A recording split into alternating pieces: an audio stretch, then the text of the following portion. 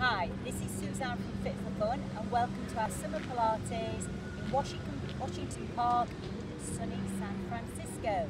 Today we are going to be doing abdominals. The exercise that we're going to look at this morning is called the 100. First I'm going to show you how to get into the correct position so that you do not hurt your neck. So let's start with the feet. The feet need to be hip distance apart and closely into the bottom.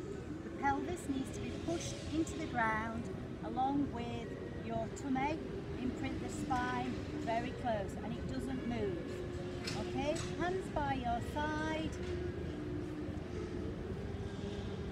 and then lift the shoulders and the head upwards, engaging the abdominals.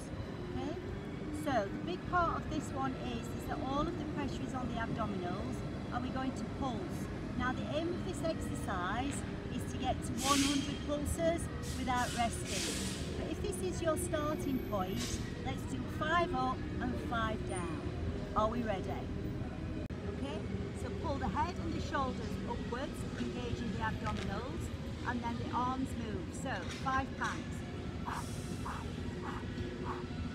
Relax back down in 5 counts. Back upwards, 5 pans. So remember when you're doing the pans, as you breathe out and in quickly, the abdominals will engage. I hope you've enjoyed that. If you want any further information or you want to contact me, then please get in touch either by my webpage or by Facebook. So remember, let's see if we can aim for that 100. Thank you.